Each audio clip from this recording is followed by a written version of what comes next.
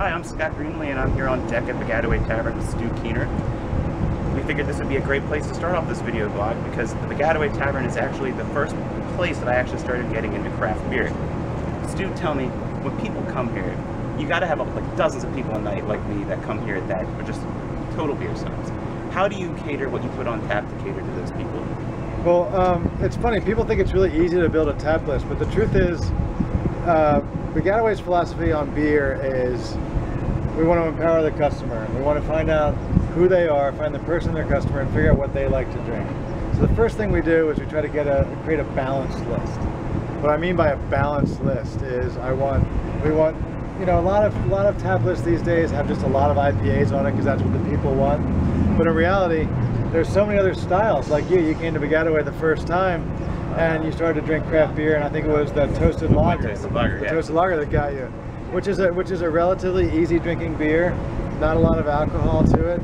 And so when we look at our balanced list, you're going to see some lagers on there, you're going to see some saisons, you're going to see some hoppy offerings, some seasonal stuff, some dark beers. And I actually have to give props to my wife Julie Keener because she's the one who actually builds the list.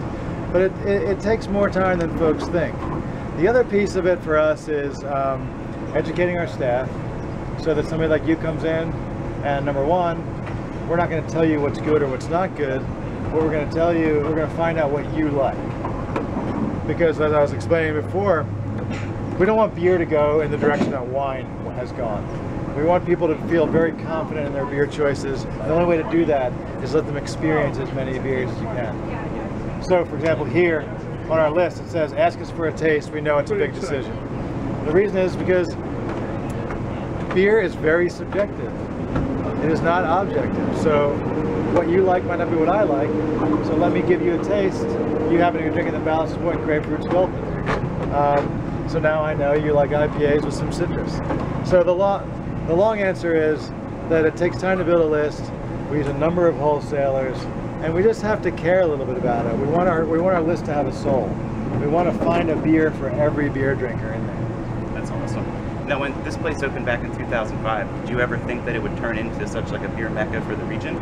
No, not really. When we got involved, we were thinking it's just a cool neighborhood place that has a sports theme. But the truth is, it fits really well because it has kind of like a speakeasy feel. You walk down the back steps, then you go into the mahogany wood. It's all reclaimed doors from old mainline mansions, you know, and it just fit really well with craft. And the other thing is, Julie and I, my wife, happen to be passionate about craft beer, so and about hospitality and all the things that go along with it. So we're excited that folks like you have found us and keep coming back. That's great. Why don't you tell me a little bit about the name Baggataway? I know there's a history to that. There is.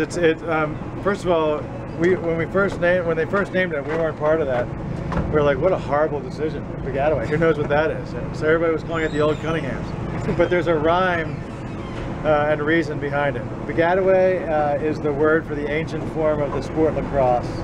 And our partners are lacrosse players. They own the wings, all that stuff. I played.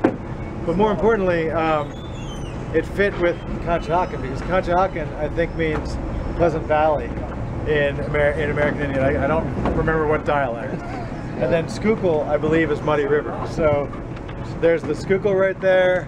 We're in Conshohocken, and here's Baggataway. So it's not so much a lacrosse-themed bar as it is a neighborhood bar with owners who have a special interest in lacrosse. Okay, so the last question I had. I'm here with my friends. We've had a couple beers. When I walked in, the food smelled good. Is there anything that pairs well with a night of drinking? Responsibly, of course. Absolutely.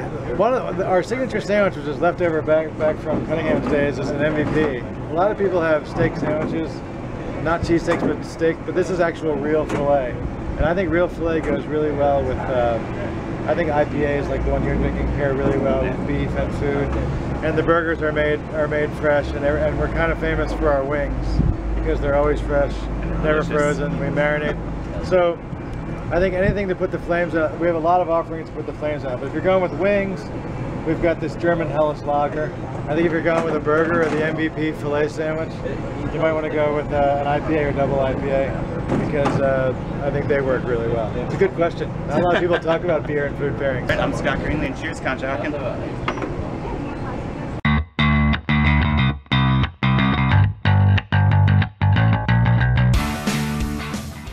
Hey guys, I'm here with Chris Evangelist at the Below Deck Bottle Shop downstairs here at the Flanagan's Boathouse, where we're going to try their featured beer of the week.